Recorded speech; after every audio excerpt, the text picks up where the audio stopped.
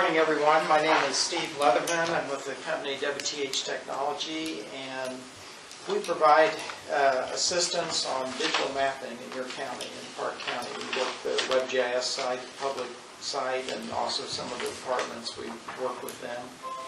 And what I'm here today with is we also assist with data sharing, different kinds of data sharing, engineering firms that want data, schools that want data, but there's one kind of data that is a sort of a special request, and this is from companies that are using the county data for their own purpose. So it's not a project that's tied to the county, but it's for their own purpose.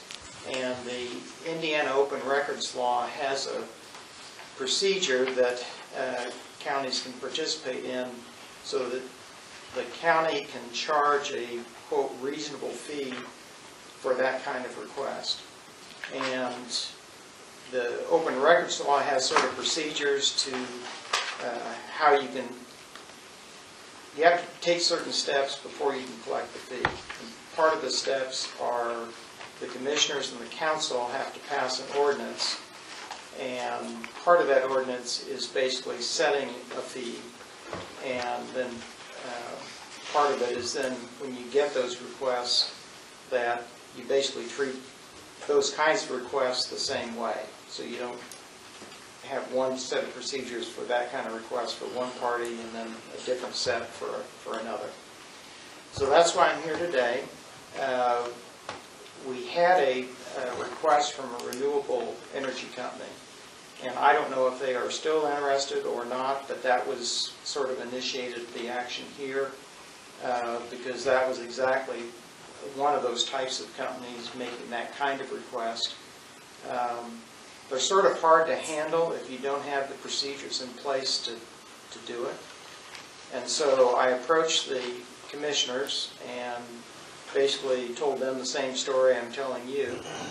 And they looked over the ordinance, and we are doing this with 29 counties in Indiana and have been doing this for about 15 years. And it just happens we have not set this up with Parke County yet. But we presented that ordinance to the commissioners and the county attorney. They reviewed it and basically said, it looks all right to us, but we want you have to get approval from the council, which the law basically says you do, because with this ordinance, the way it works in the other 29 counties is that our company basically handles that request. But when it all shakes out, the county gets a small part of that fee. And the fee typically is $750 to basically handle that private transaction. That includes the billing, it includes the paperwork as far as putting an application together. It means sending that to the auditor. All of these requests have to be approved by the commissioners. So that procedure, and then finally delivering the data that they want in the format that they want it. But out of that $750, a third of that, $250, goes to the county. That's why I'm before the council, because there is a money element to that procedure. Fortunately to the council, it's always money in, never money out. So when there is a request, if we go through the whole process and there is the approval, basically $250 is being sent to the auditor. And that state open records law basically says that the auditor needs to set up a little account, and that money goes to that account. And the law basically says that the money should be used to support your mapping activities in the county. So that could go for anything that supports that kind of mapping. These kind of requests are not that common, so you're never going to make a fortune off this activity.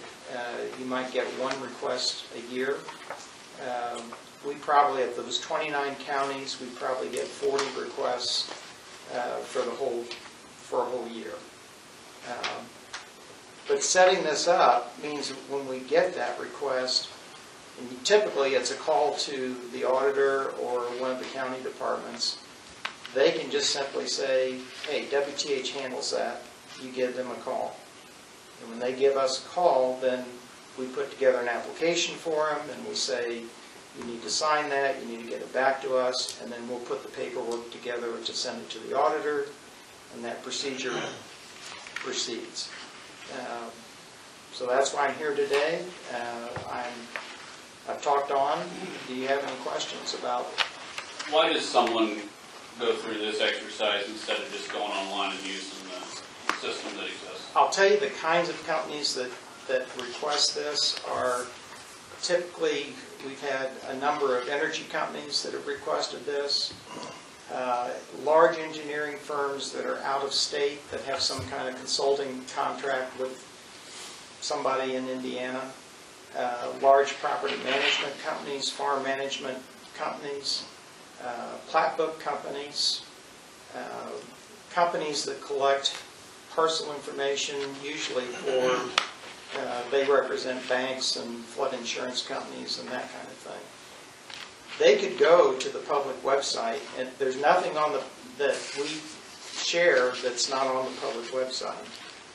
But when these companies are from out of state, they're not familiar with the county, and they often want a county data set. So they don't want to go to the website and look at each one and try to pull that data. They just say, send us the data in a digital mapping format that our folks can use for a project. So that is the reason, is they could get it from the public website, but they want that data set in a format that they can work with.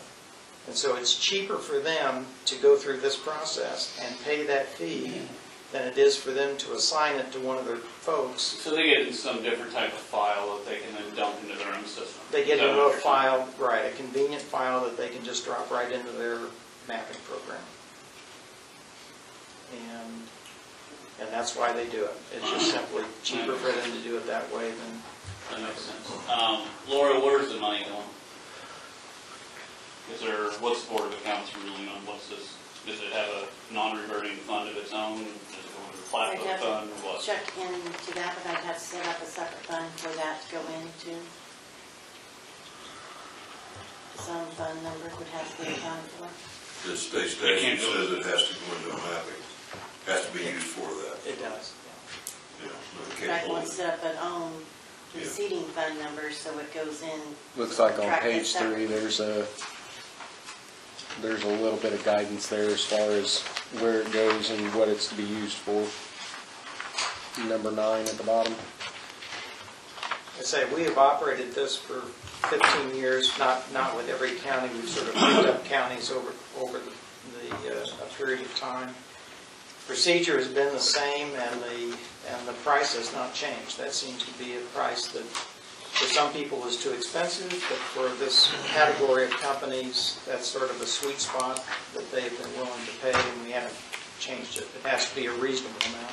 One of these, you have a fee schedule, an annual fee of $1,500 paid in advance for continuous transmission. Do you have many of these cases where people are wanting to save all the time? We have, in our history of that 15 years, we've had 2 requests for that continuous data. We have 1 that is active right now, and again, that would be a third. So if it's 1,500, you get 500 rather than the 250. More comment. I know our ladies in the plat office have been very happy with the help they've received from your organization. I can't remember the individual's name they talk to all the time, but they've been very happy with the service you've been providing them. All intents and purposes, I think that we've had pretty good service from WTH. What I've heard from anybody. And I handle. Agree with that? Oh, absolutely. I called Trevor Monday or Tuesday asking to put the 2021 assessments on because they weren't on yet for the people to see. He had it done the next day. Well, the staff did. I don't know who did it, but I worked with Trevor, and the next day it was up and running. Anytime I've had a request, I think they do it in an astounding amount of time. I would expect some things to take longer, and it's done in a few days. And I handle the data sharing request for the company, and this just makes it more efficient. If I don't have it, then I'm sort of stuck. But if we have this in place, then it's a procedure, and we do The it. process that you go through, and Yeah, Does They give it to Logic you. ask for data downstream? they do. In fact, and that's a company whose clients are typically banks and flood insurance companies, and they will make a request usually in the spring or the fall, and it'll be for 10 or 15 counties. And they sort of rotate. They called me, that's why I was asking. Okay. And they ask for so many counties that if we add Parke County, I will probably give them a call and say there's another county that might be available to them. So for the council, Mr. Clutter, our attorney, did also review the ordinance. He had no problem with it. I forwarded it to him. He said, I think you're in Boone County, I believe, Yes. and said that as far as he knew, Boone County was In fact, I got a list of the more counties. than pleased with your service. It was a comment from Mr. Clutter. So Bob has reviewed it. He had no problem. He said it's pretty much a standard ordinance. It is standard. He didn't find anything. I know you said that the county commissioner's attorney also reviewed it, so, but Mr. Clutter didn't. He had no problem. Fine with me. do we have an ordinance number? It is on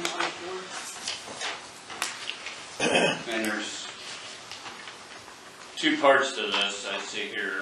There's the fee schedule in the back that's signed by the commissioners. And then the ordinance in and of itself at the front end to be signed by us and the commissioners. The electronic map data sharing agreement and the fee schedule are signed at this point by the commissioners. So I have no concerns with it at this point, so I would make a motion that we would approve joint ordinance 2021-04. I'll second. Motion been made, seconded to approve the ordinance. All in favor? Aye. Opposed? Do we need to adopt the fee schedule too? I don't think so. They already did. Well, they probably did that ordinance. anyway. It's already signed up on that. Thank you. Thank you very much. Yeah, thank you, County. Appreciate your good service and.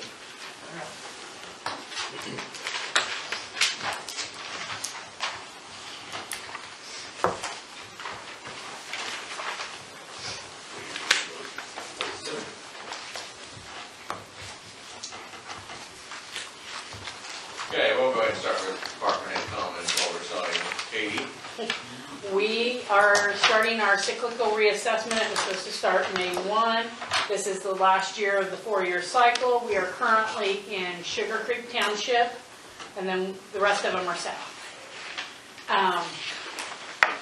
We been on our Form 11s on April 26th, and we've had several calls on those. We'll have a few appeals. Personal properties in full throw, everything's going well. Oh, and I asked because I've been asked, not because I need to know.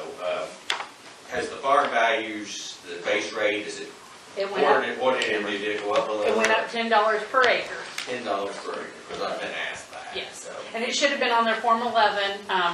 We started putting the farm base rate, what it was and what it went to on the Form 11, along with classified forest and wildlife. It's Is that on the there. back, or is that? It's on the front, right in the middle of the body. Right in the middle of the body, okay. Well, I've been asked that, so. No, not a problem.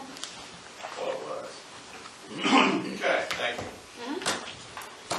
Madam Treasurer, are you collecting taxes, I suppose, left and right? How's that going? Thank God we think we're finally done. Us girls still like brown burger, but we got it done. And I can tell you, before the last week, which was the killer, we were over $1 million more than last year. Oh, the people were paying, already were paying. And a lot of them are paying the whole year. Good. Nice. So, we can get you a good number next week. Okay, well, keep up the good work. Henry, congratulations on your appointment as clerk. Thank you. On, if you'd like to say anything? Everything's going good. Girls are picking up everything really well. working with the courts to learn everything, and so far, no big issues going on. Trying to get a part-time person, so far, no luck on that.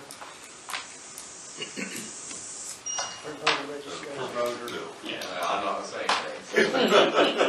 Well, keep it up, I mean, I know it helps, tough to find, I'll say. Okay. Sheriff? We have 63 in jail right now. That kind of bounces from the 70s to 60s. 6 of them are DOC inmates. Our collections for the year for various fees are $7,365.46. We billed about 60 grand to DOC for the year. USDA said sometime next week we should hear on the vehicle grant. Either yay or nay on that. So hopefully we'll get that. We are doing another firearm auction. We had about 30 guns that either weren't released yet or we couldn't get to them before the last auction. We're going to do a joint auction with the town of Rockville. They're going to do some surplus equipment, like a patcher or something.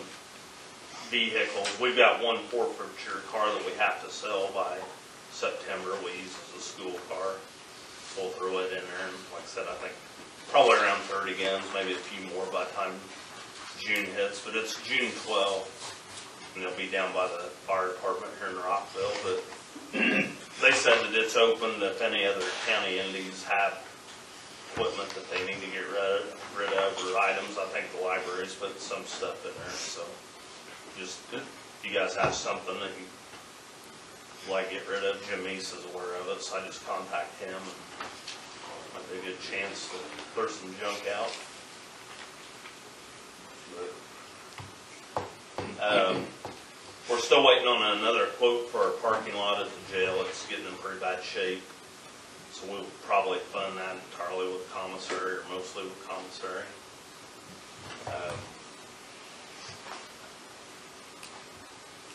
We purchased a John Deere tractor. I think it was a 2025R. It's a compact tractor for the jail. It's got a belly mower on it and loader. We traded the other one in. They bought it back 22 or 23 years ago when the jail first opened. But use it to mow with, but we traded in the Dixie chopper mower that we'd seized probably 16 years ago. That was on its last leg. And the golf cart is about that old, so. You don't have the yellow golf cart anymore? No. You can buy it. Yeah, I was gonna say, Go to John Deere, it's for sale. It's for sale. No, thank you. but I think we spent like $9,200 for the new tractor after those were traded in, so.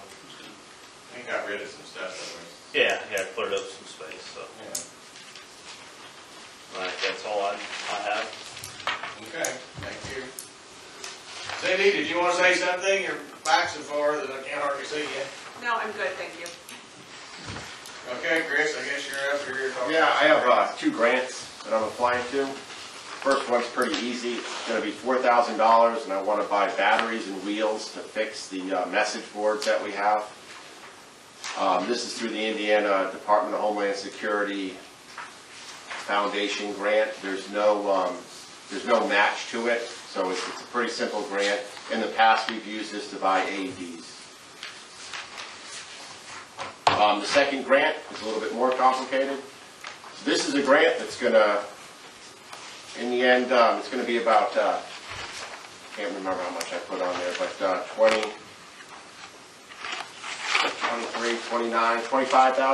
$29,725. Well, it's almost $30,000.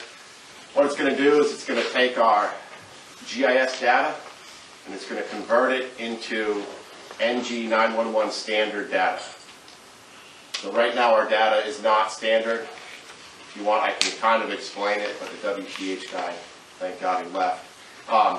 So basically, think of it as all this stuff, addressing, center lines of roads, it's all set in this certain way. It's a big spreadsheet, right? It's got all these different numbers on it. And what the company that, I got 2 different quotes right now, I just need one more. What they're going to do is they're going to change that data into the NG 911 standards.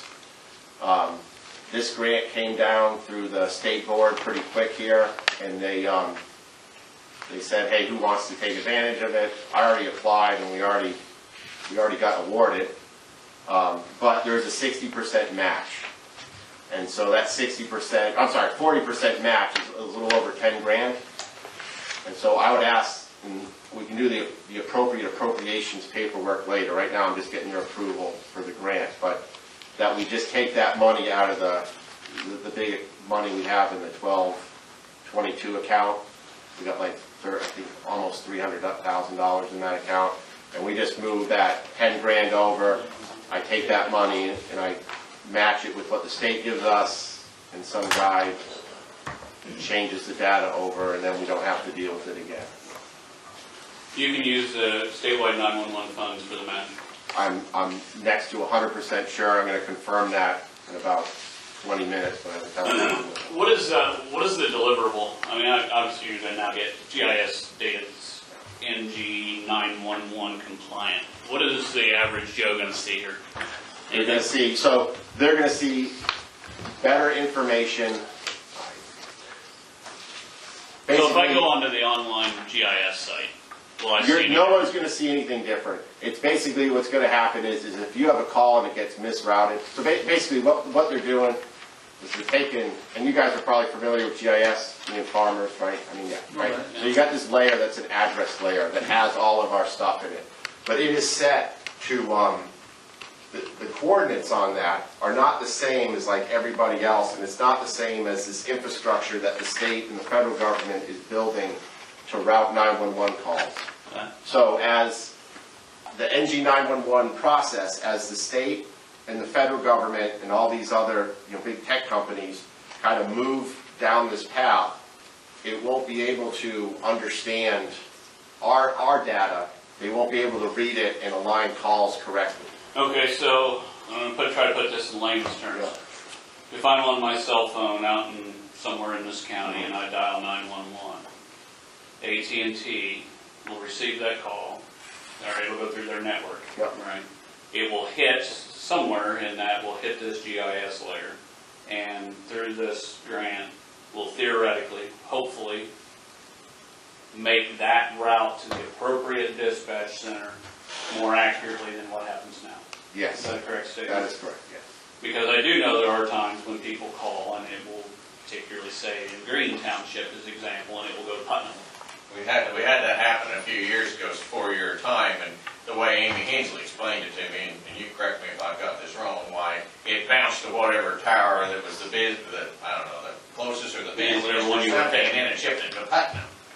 Well, Putnam didn't pick up on it that this was a Parke County call, and because we had very similar addresses, and so there was a delay before they figured out, oh, you need to call Parke. So happens quite frequently. That is true. So we can break that down to two things. So the thing that this grant will do is that your old phones, they used to operate off the towers. Basically, it would ping a tower, it would go to that tower, you would get a direction, and it would triangulate where you were based upon all this bullshit.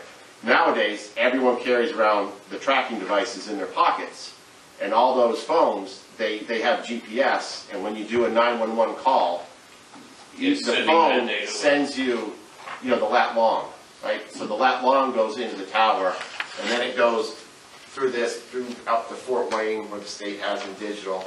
That stuff gets processed, and they know, based upon our county boundaries and the dispatch boundaries, that, hey, that coordinate is inside of this boundary, it goes to this location. So that's a little bit different, because that's how cell phones and stuff work.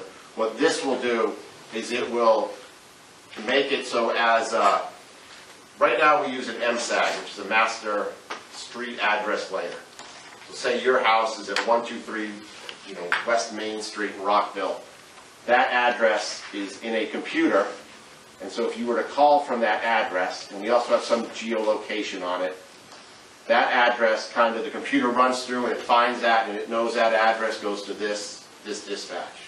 Well, they want to get away from the MSAG stuff and just go to geo-coordinates, where you just have a layer in a GIS system, which is far more accurate, it's easier, it's less computing, and it goes. So that's what we're heading towards. But we're heading towards it at all kinds of different levels.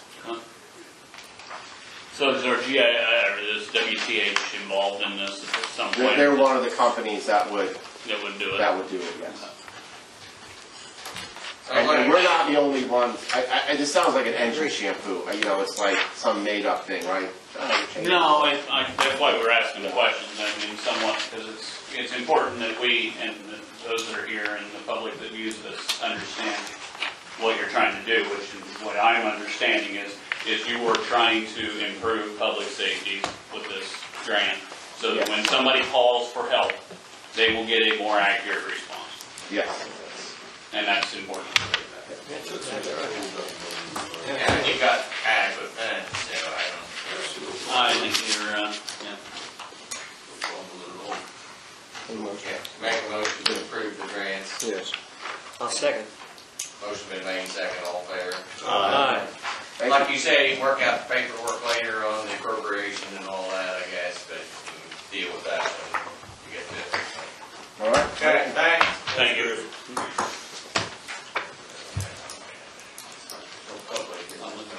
No public comments. What's the newspaper has some? Newspaper want to comment? No? Chicken. Yeah. Okay, approval of the minutes from the April 8th meeting. Someone,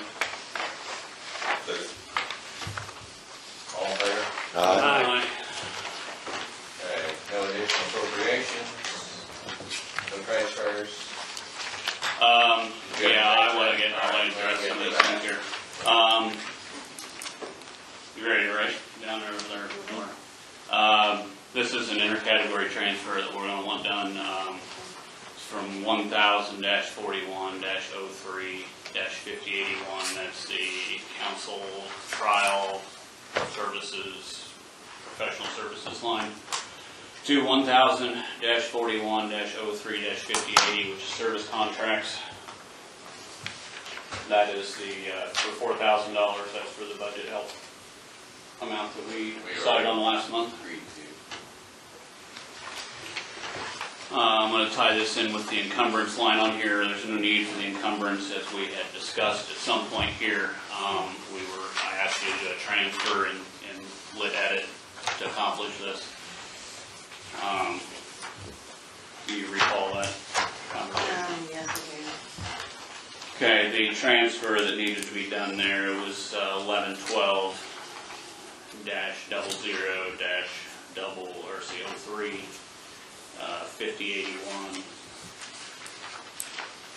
5082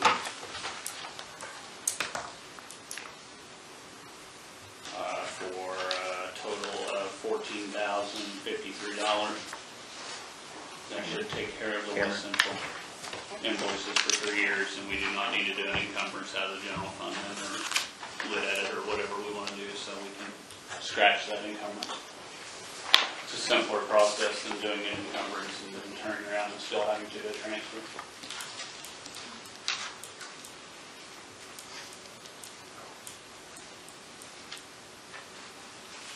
Got those?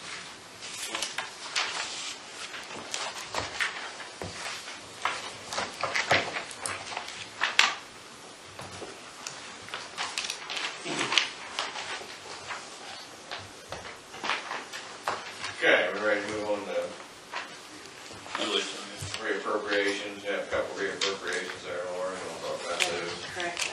The highway has a reappropriation for $3,214. That money was received from TBM Farms. I assume these were put in for them or something to that effect, and they paid the county for them? That is correct.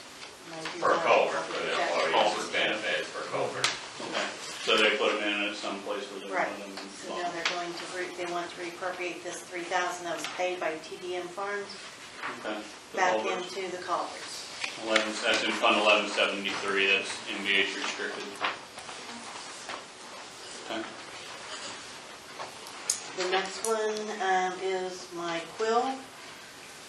Back in February, the quill bill was paid 2 times. So since it was paid twice, quill reimbursed the county. They wrote out a check. That check was receipted back into the revenue lines. And now I am requesting that to be put back into the office supplies since it's paid twice. Okay. So approved. Reappropriation. So, Got a motion? motion to approve. Second. Motion been made and seconded to reappropriate the funds. All in favor? Aye. Opposed? No jury pay, no reduction in funds. Committee reports, redevelopment, Did not meet. planning and zoning. With table, we have a request on 350 North, Sun Mills Road. Want to put in a cheese factory. Approximately, maybe a quarter mile off of the Marshall Road to the east on the north side. Quite a bit of discussion. The two neighbors are trying to work out some details, so been tabled next month, this month, I guess. And go see if they can, the landowners next door are a little concerned about some runoff and some other issues. No, even the neighbors to the east are runoff. Matter of fact, that's from Texas stuff. Oh, okay. But anyway, that's what came for us. The table is pretty good sized cheese factory. All right. Courthouse security did nothing. Okay, Katie's here, is going to talk about our review of the abatements. Katie? Well, I'm just going to talk about the personal property one. I think Laura's going to address the real estate. Let me first state that, we did adopt an abatement for Scott Pet Products. As far as their personal property, I've been in discussion with them. They don't have it in service. We're not claiming that till next year. So even though you adopted that, we won't start the first year till next year. So I wanted to put that out there and let you know. Now, we're moving on to Superior Forest Products, which took over the abatement from J.T. Shannon for Timberland Industries. This is their last year, and I know you adopted in 15. Same issue with them. They did not put the equipment into service right away. This is their last year of the abatement. It's a 5-year abatement. We didn't start it till 17. So, I've been with Kelly Stickney. We've been talking. We both agreed she wanted to make sure she touched base, that she understood that this was the last year. I went back and pulled all the records, and we started it in 17, payable. So. What time flies? So this will be the last year, of course you guys make the final decision, but per reviewing the CF1, which there should be a copy of somewhere, they started out with current number of employees of 94. They've actually got 115. They've done everything they said they would do. They are in operation. They're employing Parke County people, and they filed on time, and their file was absolutely infallible. They did a nice job. So from the assessor's point of view, I wanted to recommend that we adopt or approve the abatement for the last year. Yes. I know you got it. Okay. Yeah, you got to sign it. That's fine. That's fine. Well, we can deal with them both at the same time. So then, Laura, we have the real estate one from Big Inch. Yes, and this is a continued one that we've had in the past, and they have sent in again to have it abated again for the 21 pay and 22. Does anybody remember how much longer this one has? I think It was a 10, and I believe, from giving the values to the auditor, I believe we have done, this will be it's either the third or fourth. I think it's the third. So I think we did 2 years prior, so this will be the third year. Just as for reference point for the audience and those that are watching, they estimated at the time of filing the abatement of 18 employees adding 10. They had a current number of 18. They were going to add 10. They now actually have 45 employees. And have added 27 to get to that. They've exceeded what they said they would do. With salaries exceeding their expectation by the tune of $800,000. So I believe they're in compliance as well. They sent in 3 copies to Allison. Okay. So we'll need to have a motion in a second to adopt adopt the finding that they are in compliance. So moved. Second. Motion made, second, all in favor? Okay. I think Steve with that. That's fine. I'm just marking that they're in compliance. Okay, so we heard from the Parke County Librarian Lindsay Bishop. She's indicated that our appointment Judy Crook wishes to resign from the library board. Her term runs through December 31st of 2022.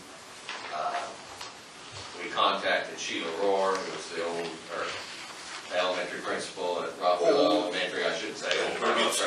I'll get in trouble with that. I hired her. I hired her. Yeah, because if she sees me, she'll let me know. Yeah.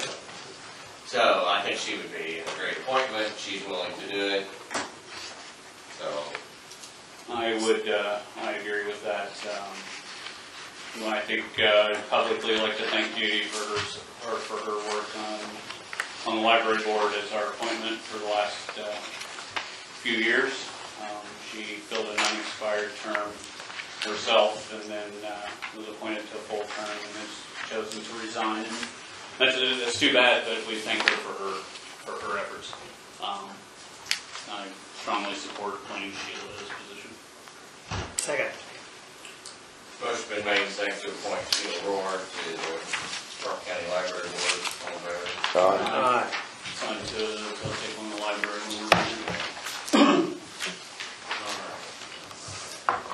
So in your package, you have 2 letters, one from the Parke County Farm Bureau expressing concern about the use of public monies for rails to trails, which, to my knowledge, we've not done. There's no local tax money that is going to the trails. No. And then you have a repeating letter then from the Parke County or the Park Trails Alliance, basically answering their Farm Bureau's letter, saying that they share the concerns and that they basically are in agreement that no local tax dollars are in.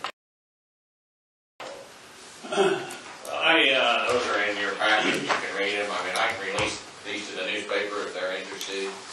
Okay, I'll do that. I have a comment about it a little bit. Is that Farm Bureau did, I was somewhat involved in the preparation of this letter. They asked for some information, some guidance from me. It's a very important subject. It's not just only about whether local dollars go to this trail or not, or local tax dollars, excuse me. That needs to be clearly stated. It's tax dollars they're talking about. But it's also property rights for those who bound it, those who need to cross it, who own property on each side of it, and also for working with landowners in situations where the trail would inhibit or could inhibit the use of their property. There are some cases of that. And it's important to the Farm Bureau and important to a lot of residents and landowners in the area of this trail that these things are looked into and dealt with. And the trails letter addresses some of these things that they intend to take all that into consideration. So it's a very important subject that's going on right now. Any other comments? Do you want to say anything, JB? Put on tape. No, fine. Good. Anybody else have anything? Do you have anything else? I do. Budget forms were sent out the last couple of weeks. All the department heads should have their forms.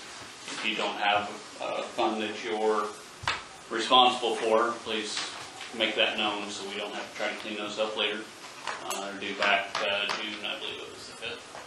It's 4th, Friday. Due back June 4th to the auditor and myself. We have gotten a couple departments back at this point, and then we'll start working on it. We did also get notice from the state that we would get a little bit of lit supplemental distribution. We never seemed to ever be a party to that, but this year we are, because our trust fund in Indianapolis has gotten larger than what they set as a limit, so we'll get about $43,000 apiece to public safety and lit edit, and another $128,000 or so in shares money to the general fund. So don't count on that every year or anything like that, but this year it's the trust fund balance is a little bigger than what they expected, so they're sending some of it back to us like they should be. So they're giving back Giving back our collective tax dollars locally back to us.